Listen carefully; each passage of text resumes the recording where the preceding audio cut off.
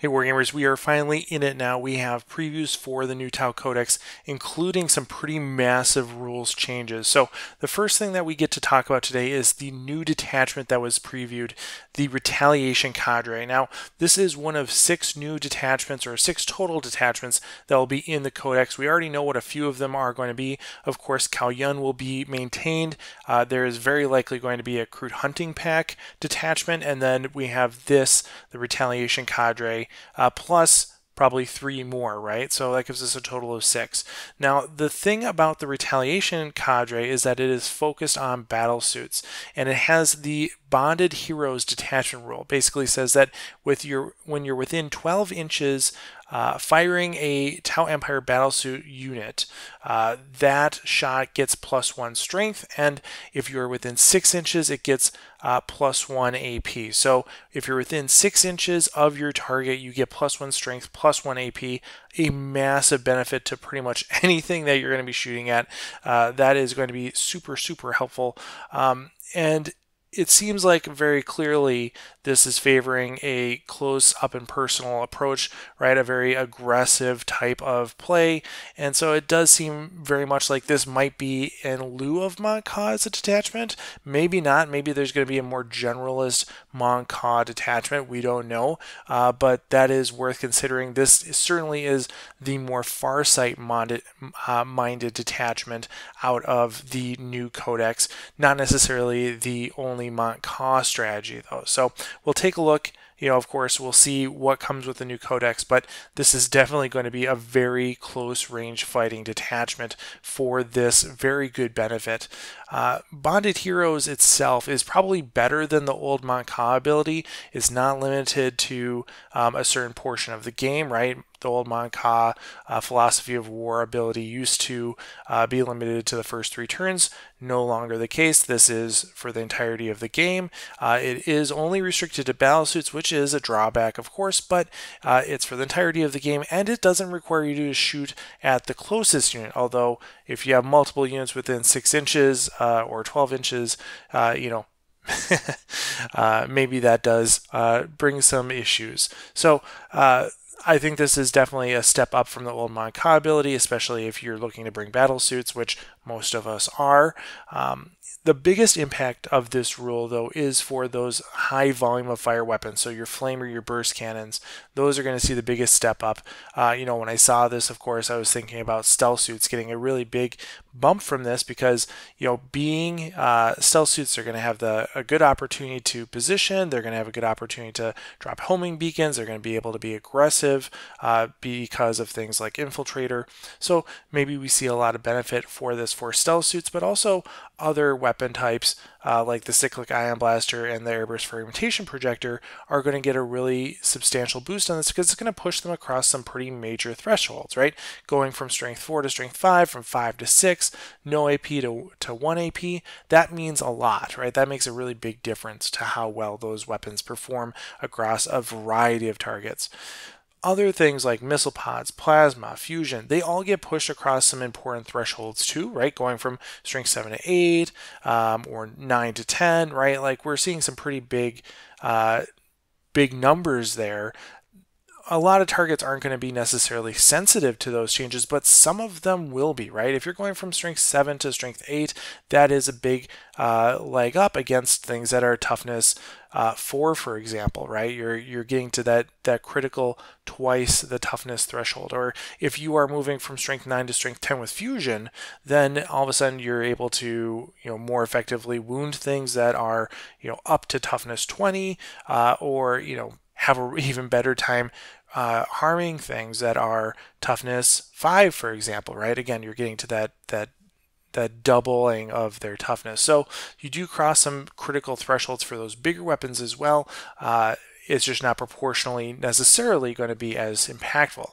All around, though, a fantastic benefit, one that you will certainly want to utilize as much as you can within reason. Now, of course, with each detachment, we are getting new stratagems, or at least stratagems for each detachment. And for the Retaliation Cadre, we got 2 previewed for us today. The first is a shortened blade. That's 2 CP and allows you to deep strike up to 3 inches away from enemy models. So you have to be at least 3 inches away horizontally. It doesn't specify vertically, which is an interesting point. But you can get up to 3 inches away during your deep strike, which is really, really useful, right? Especially for your Battlesuit units, which this is restricted to. That's going to do a lot in order to trigger that bonded heroes special ability, right? So you're able to deep strike with confidence, right? You're going to get in there, you're going to get nice and close. You're going to be, up, if you're within, 4 inches, right? That's getting both +1 strength, +1 AP on your hits. So you're getting a ton of damage output potentially by dropping in a nice juicy unit of crisis suits into into the heart of an opponent's line, right? So you're potentially getting a lot of really good targets, a lot of really high damage output because of this. Essentially, this is a homing beacon stratagem, which maybe doesn't seem like that big of a deal, but does have a lot going for it in the way that it's faster, right? You don't need to position stealth suits. You don't need to get stealth suits into the right spot, which can be harder than it seems, right? Especially if those stealth suits are being shot at. You don't have to worry about that here, right? So there's a lot of value just in that. It is 2 CP, which is expensive, of course, but if you're only bringing in, a couple units a whole game using this, I think that's probably a justified expense. The homing beacon is still available, of course, at least as far as we know. And if you have the homing beacon, that means that you have this kind of backup in case you don't have the CP, or if you want an alternative that doesn't require CP, or you're looking to run stealth anyway, all sorts of reasons why you still might want to consider a homing beacon and not just rely on this. So plenty of really advantageous things still about homing beacons, but if you're looking for like the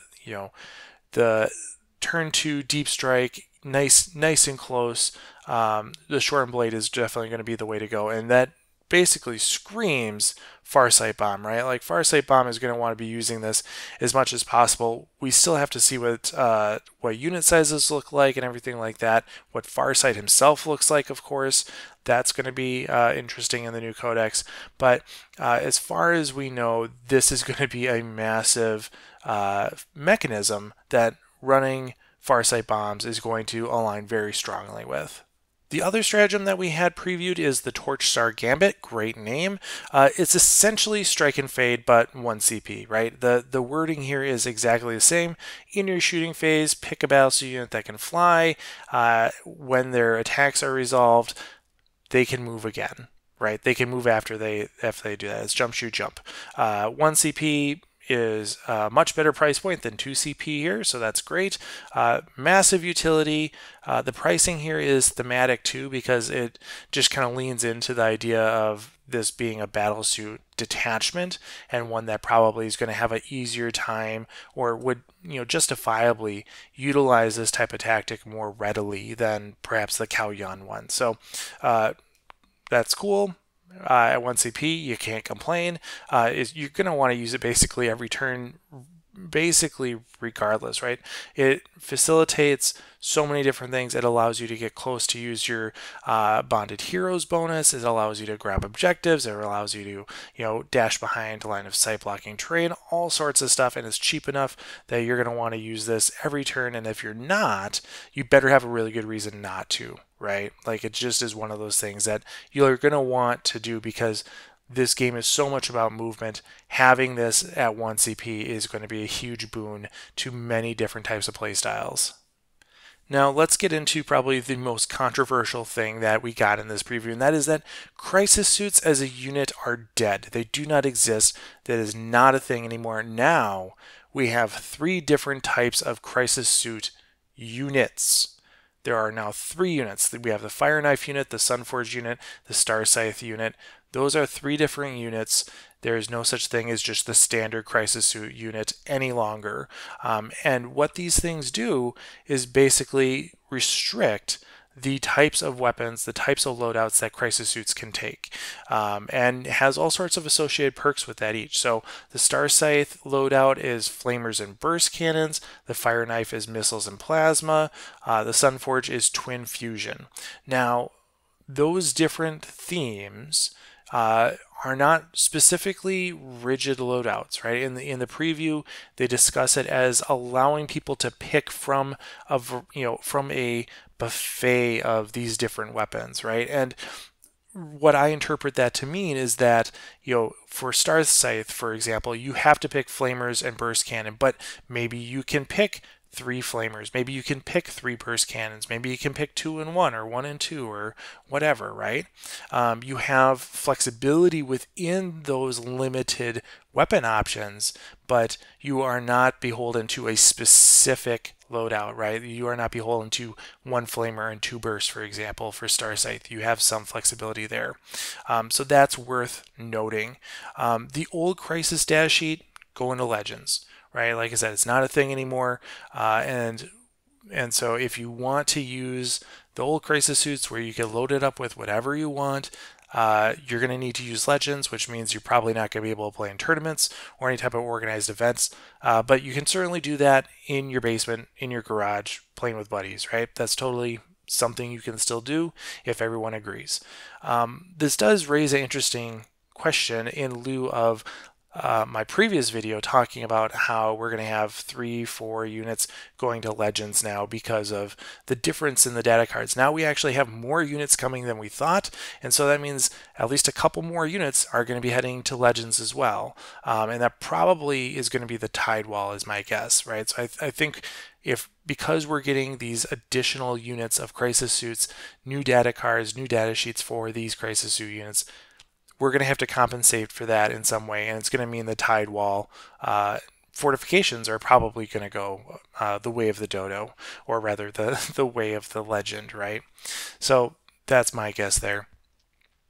But overall, though, this transition from one kind of massive data sheet to 3 much more focused ones seems like a really good pivot to allow more flavorful gameplay. You can have loadout-specific special rules, which we'll talk about in a second. You have the opportunity for each one of these to have a very specific niche, a very specific niche, right?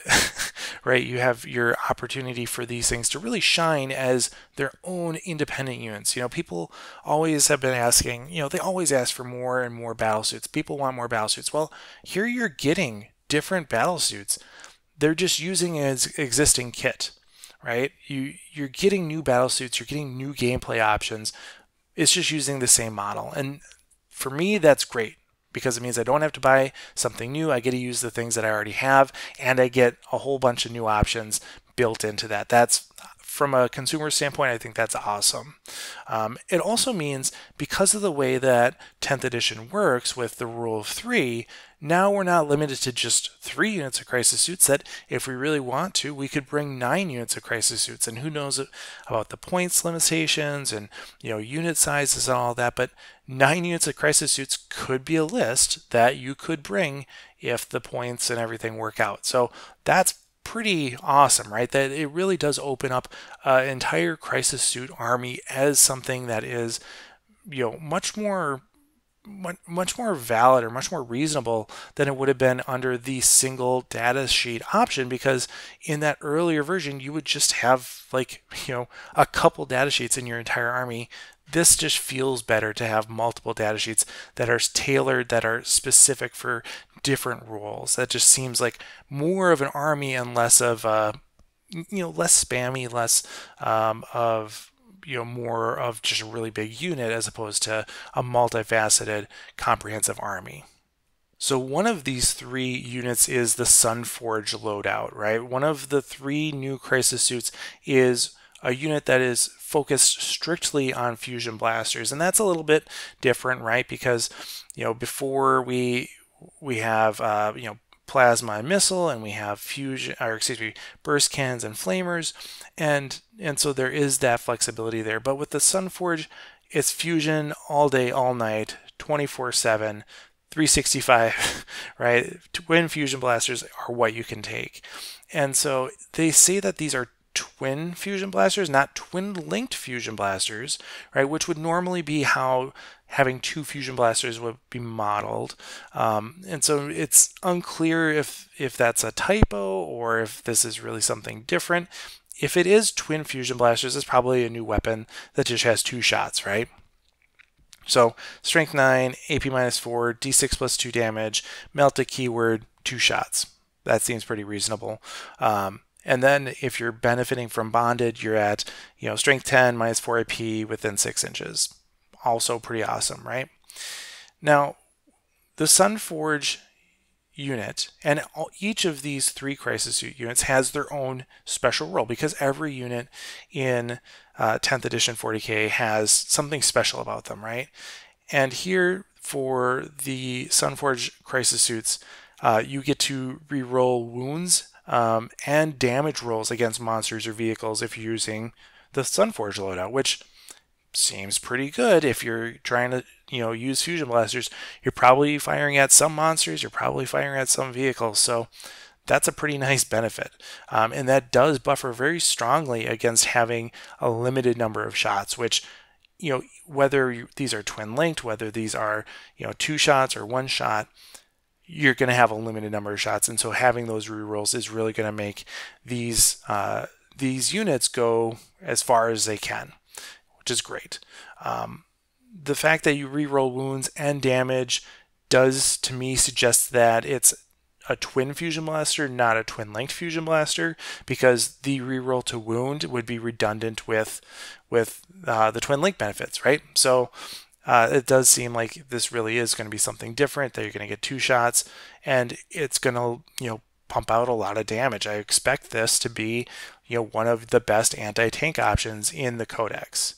As far as the bespoke rules for Fire Knife and for Star Scythe, we don't know, but my guess, based on the theme here from the Sunforge, Fire Knife probably going to be something maybe like Devastating Wounds, right? Like that's thematic with kind of like the punchiness of missile pods and plasma rifles, having that ability to get through that medium to heavy armor and take out those more elite infantry units. Devastating Wounds would be complementary to that. For Star Scythe, having lethal hits against infantry, also very similar to the, kind of on the opposite end of the Sunforge special rule, yeah. Having lethal hits is, going to go well with, just pumping out shots, and having it be focused against infantry just makes a lot of sense for the, anti-infantry weapon. So that totally fits in my mind too, and so hopefully we see something kind of like this or better for each of their special rules. Of course, I wouldn't scoff at one of these rules being full rerolls to hit against a particular target. Something like that seems reasonable as well for that type of special role. So maybe the Star Scythe have full rerolls to hit against infantry. That'd be great. Pretty useless against the with the flamers, but for burst cannons it would be useful. So yeah. Now, of course, that leaves the question of commanders, right? And commanders in the new Codex look like they are basically the same. They previewed the Enforcer, they previewed the Coldstar. Both of those have exactly the same ability, so I'm not even going to bother showing you the Coldstar. It makes your units faster, right? The Enforcer makes them more durable. It reduces the AP of incoming shots by 1. That's what it does. That's what they do. That functionality seems to be exactly the same. However, they get some interesting changes relative to Crisis Suits in the way that commanders still are fully customizable. You can load them out with whatever weapons you want, any combination, and so they are fully customizable. They can match the role of the unit that they are joining, so you don't have 3 different flavors of Enforcer in the Codex, right? They're each their own data sheet, and you can bring an Enforcer that is kitted up to go with a fire knife unit. You can bring an Enforcer that's loaded up to go with the Sunforge unit. You can bring one that's loaded up to do the Star Scythe unit. Whatever you want, you could do that, right? And you can do that with each of the different commanders. So they're fully customizable. And they have access to weapons that, importantly, crisis suits don't have, right? So they're able to bring cyclic ion, they're able to bring airburst fragmentation projectors, which previously have been available to crisis suits. No more is that the case. Now those have been moved back into commander-only weapons like they have been in editions long ago. And this makes them, again, a little bit more special than the crisis suit, which wasn't the case at the beginning of 10th in the index. So this gives them, again, a little bit more sparkle, something to make them a little bit more intriguing in that they can be different, they can be fully customizable, and they have these loadouts that are available only to them. Having cyclic ion blasters and airburst fragmentation projectors be commander only, I think is a nice move. It's something that makes the weapons available to the particular units match what's provided in the kit. Not entirely, like in the case of, if you're bringing multiples of certain weapons, but still, you're using the weapons that are at least available on the sprue. So that matches and is really something that we were expecting, or at least I was expecting to be the case in the index. Like when the index hit and crisis suits still had access to cyclic ion blasters, I was really surprised. So I'm not surprised that we've actually bit that bullet here and taken cyclic away from crisis suits. It does mean that maybe there's opportunity for these rules to change a little bit, like particularly for the airburst fragmentation projector, which is historically been a massively underperforming weapon with very minor exceptions for brief moments of time. Maybe this means that because it's something that's only on the commander, maybe it has a little bit more opportunity to be buffed to actually be worth something.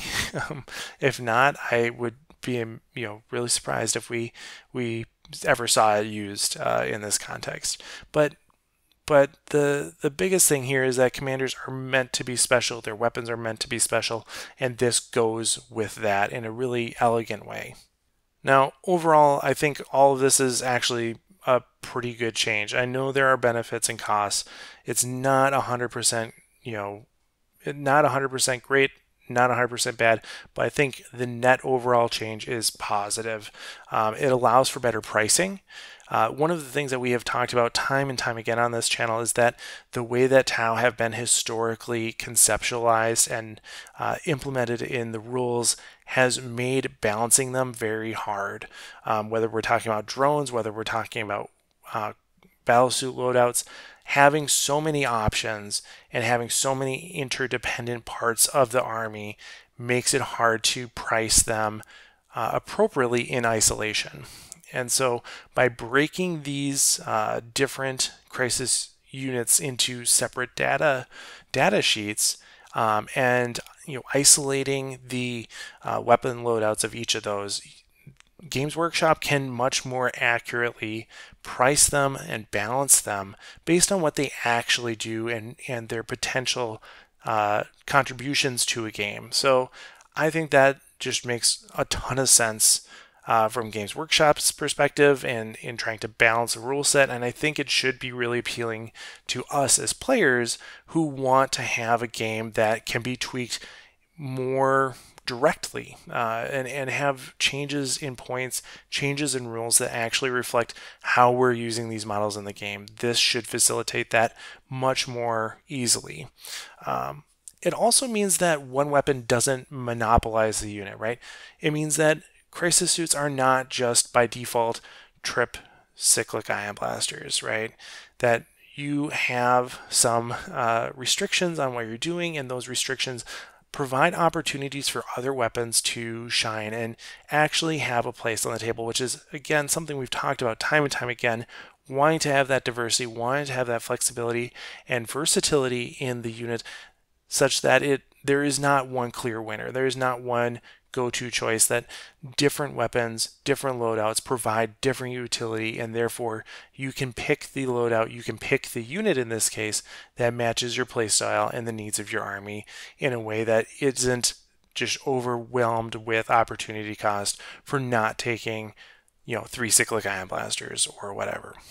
And so this provides a mechanism for better balance, more interesting gameplay, and something that really should be viewed hopefully as a positive thing, at least at this point. Based on what we know, I think this is a strongly positive thing.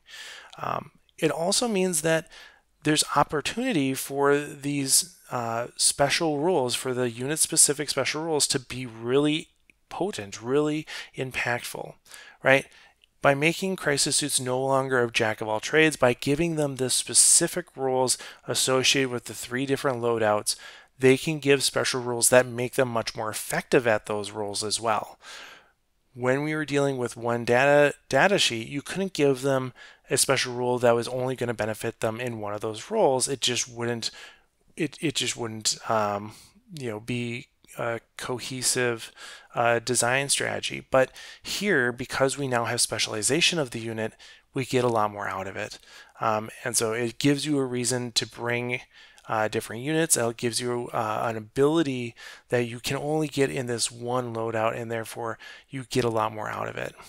So overall, again, I think this makes crisis suits as a unit, whether you're bringing them in a more complex army or if you're bringing them as like the bulk of your army, right? If you're bringing just a Retaliation Cadre that is very heavily invested in crisis suits, either way, this makes crisis suits much more interesting to play with, makes them more interesting to play against, and it gives you more interesting hobby elements in the way that you have these much more thematic rules that they're bringing, as opposed to being just a crisis suit with the particular weapons slapped on the side with magnets. Gives you a little bit more play about how you might stylize these and things like that. It's a really minor concern, but still something worth thinking about. So let me know what you think in the comments below. Am I a shill for Games Workshop here by being pumped about this, or do you agree? Let's have a conversation about it. And as always, thanks for watching. Happy wargaming, and I can't wait to see what is revealed next about this upcoming book. Hey everyone, thanks for watching. If you stuck around to this point in the video, maybe you want to join our Discord community as well. There's a link in the description below. Special thanks to all my supporters over on Patreon, but especially the folks that you see on your screen now. If you want to help make more invasive wargaming videos, consider joining our community over there as well.